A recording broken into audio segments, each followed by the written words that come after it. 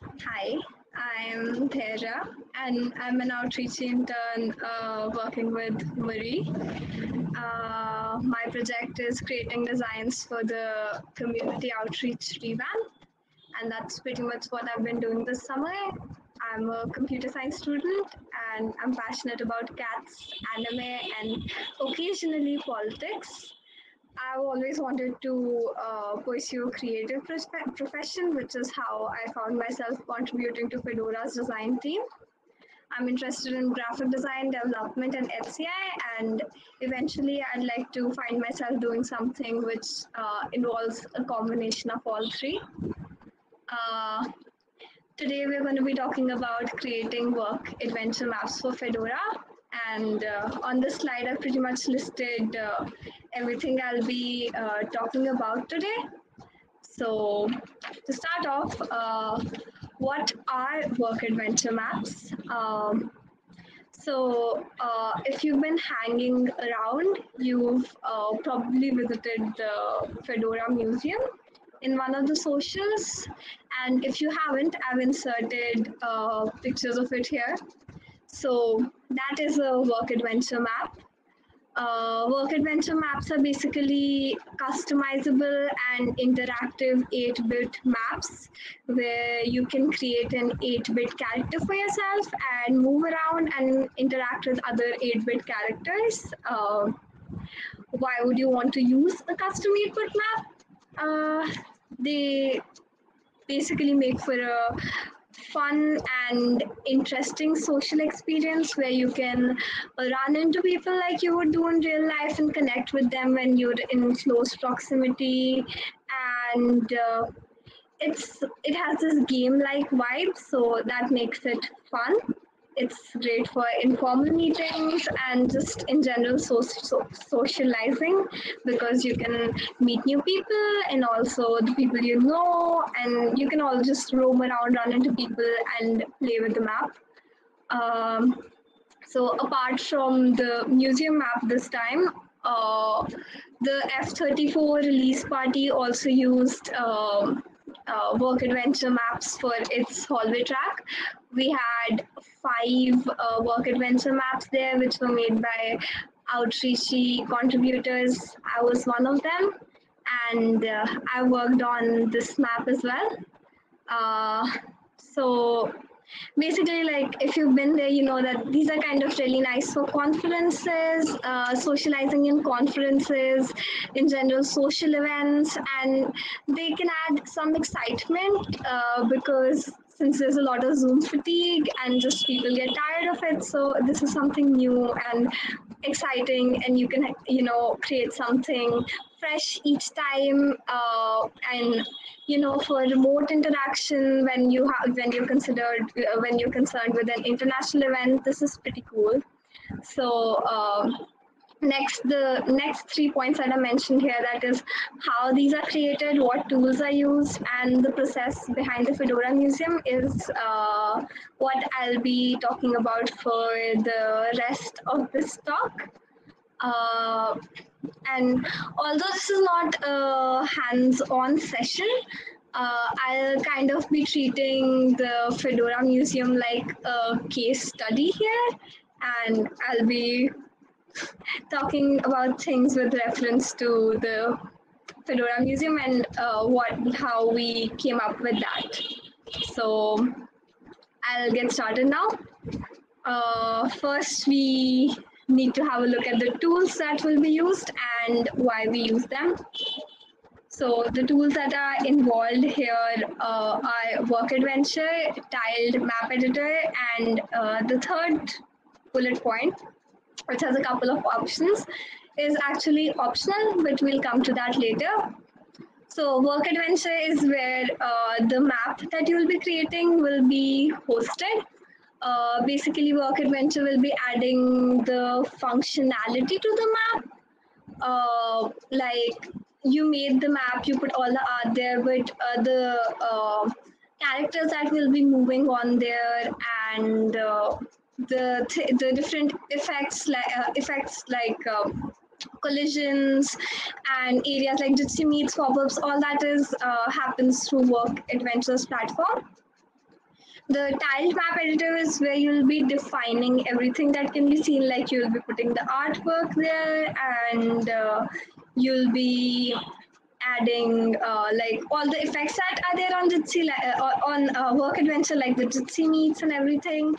That too is defined on the tiled map editor. So everything is defined on here, but it becomes functional on WorkAdventure. And the third thing, also like WorkAdventure has its own templates, but if you want to customize your map in any way, that is when you'll be using tiled.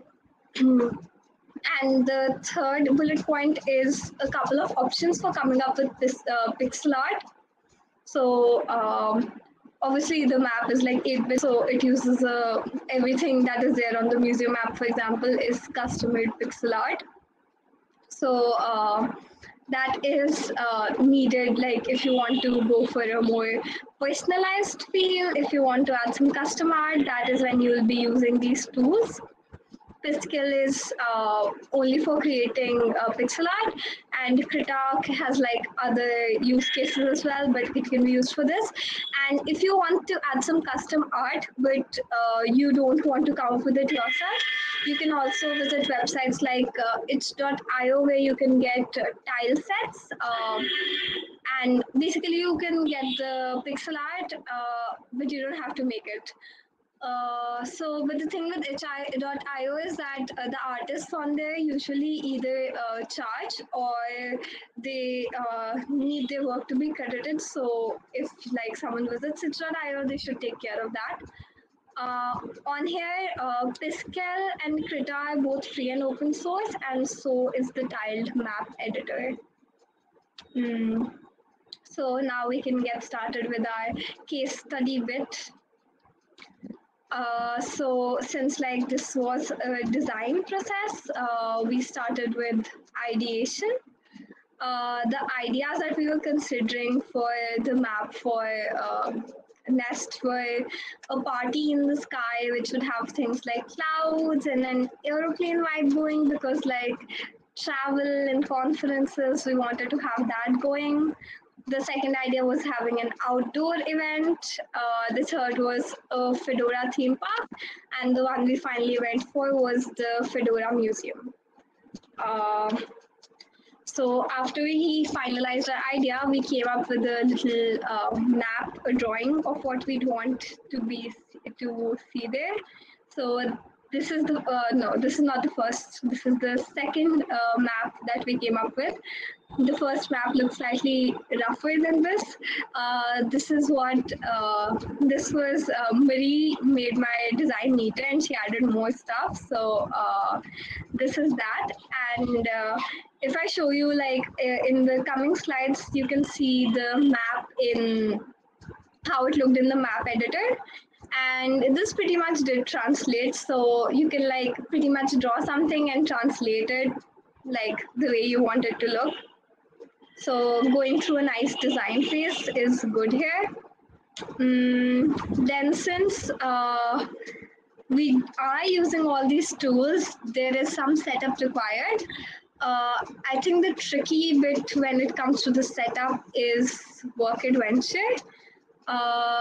Because like that is where you're pushing the changes. So, but WorkAdventure has their process pretty well documented on their website. So it's not all that difficult. They have like a step-by-step thing. So it's actually pretty easy to follow along. In a nutshell, what you have to do is you have to use their template repository from GitHub. And you have to set up GitHub pages on it by going to settings, and then you go to GH pages and you set the source to the GH pages branch. Like, it's pretty simple. It's just a bunch of steps. Then you're going to need the tiled map editor, which you'll have to download. And when you create a map on Tiled, to make it compatible with WorkAdventure, you have to take care of some settings. So each time you create a new map, you need to define certain parameters. So in this case, the orientation of the tiles has to be orthogonal, and the size has to be 32 pixels by 32 pixels. Apart from this, if you're making custom artwork using Piskel or Krita, you should ensure that the art is compatible with the map, and we'll come to that later. Now I'll be talking about how you use all these three things. Uh, like because when you actually start making the map, you won't be using, like, you won't make all the art first and then it's not a very neat process. You'll be doing it in phases, so all these three steps happen simultaneously. So the first thing we're going to be discussing is creating the pixel art. And first of all, this is a lot of fun. The second thing is about keeping it compatible with the map. So thing is that since the tiles to make it compatible with WorkAdventure have to be 32 pixels by 32 pixels, that means the tiles of your art should basically be, the width and the height should be multiples of 32 pixels. And the reason behind that is otherwise some of your stuff will get cut off, and like you can't put half a tile onto the editor. So you're going to need that to be a multiple.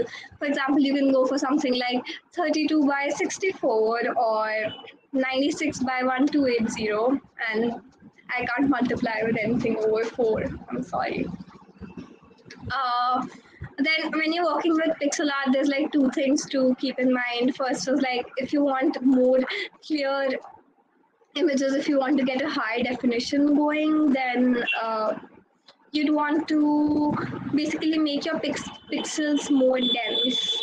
So what you can do for this is you can suppose you set your file size to 96 by 96 and you export it at 32 by 32, so you'll get a denser and more detailed looking piece of art.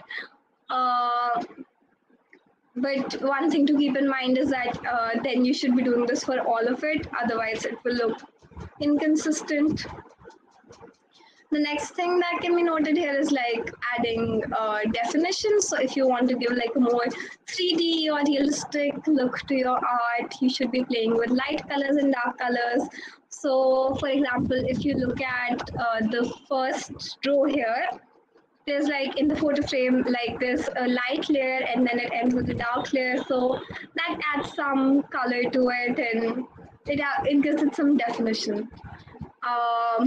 Another thing to see here is that since we're creating like we're potentially talking about creating a WorkAdventure map for Fedora for a conference or an internal event or something. One thing to keep in mind is that the map should, like, align with the Fedora aesthetic. So in that case, what one could do is use Fedora colors, the 4 foundations, and the blues, using Fedora mascots, adding the logos in places. Like for example, in the map, there's some swag, so that has the Fedora logos. The little knight also has a logo on its shield. We have statues of the panda, and all the remakes of the paintings feature Fedora friends mascots. Yes, I forgot that word there. But yeah, so that helps, like, to give it a very personalized and directed feel. Now that was about creating pixel art. Since I use Piskel, I also have a slide on creating pixel art for Piskel. It can be slightly intimidating when you're starting like with a blank page, especially I feel when you're creating pixel art. But it's actually a pretty fun process, especially like, if you make a drawing of what you want, or if you can find some good reference. So that is a nice thing.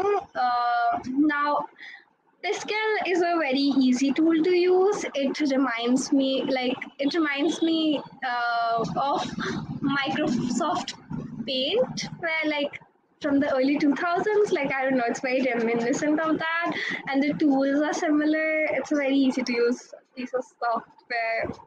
But yeah, this got me nostalgic.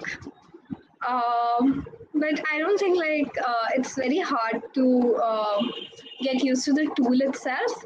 And the main part is that coloring each, coloring every single square of that grid can be slightly annoying and time consuming, but it is fun too. Um, then we have the tiled editor. So the tile editor is like everything on here is mostly graphical. The tool is pretty much drag and drop, more like not even drag and drop. You select what you want to, the tile set with which you want to paint, and you just slide it everywhere, and it gets painted with that. There are also some other options, like you can use the paint bucket tool. You can use this random tool which picks a random tile from a tile set and puts it there. So all that can be done. Um, you can also modify tile sets, like rotate them or flip them, things like that. So tile sets are basically, I should have mentioned this before, but tile sets, if anyone is confused, they're just pixel art. That not even pixel art, just anything you're putting on the map, that's your tile set. And it's called a tile set because the tile editor has tiles on which you're painting it, so it's called a tile set.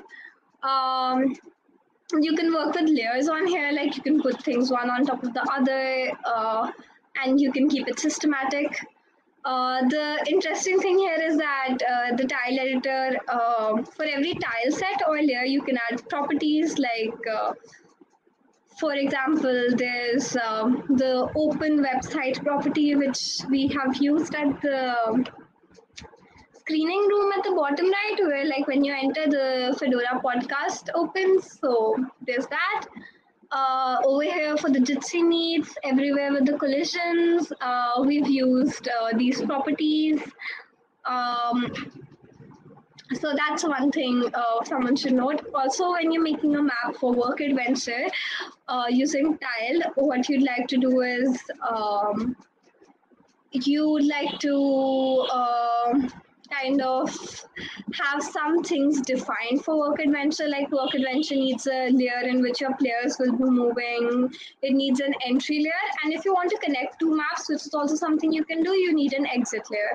So an entry layer, an exit layer. Entry layer is where like everything that's painted in the entry layer is where your players will land when they first come to the map, players or characters. And yeah, that is about this. Then this WorkAdventure. WorkAdventure is where you'll basically be testing your map. So you'll push your changes there, you'll test it. Pushing changes you'll be using, since like this uses GitHub, so you'll just be pushing your new map to GitHub, and you can test it using GH pages, or you can also test it locally using npm. Like that process is pretty well documented on the website for like WorkAdventure's website. So this is like the fun bit, except if your map crashes and you get a black screen, then it's not fun. That would pretty much be it for like the process behind making the museum map and creating maps using WorkAdventure. And I think I'll answer questions if I have any now.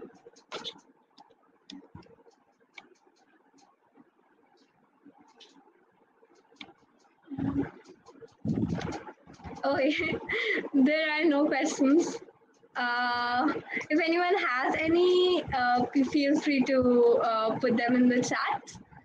Otherwise, I'm done.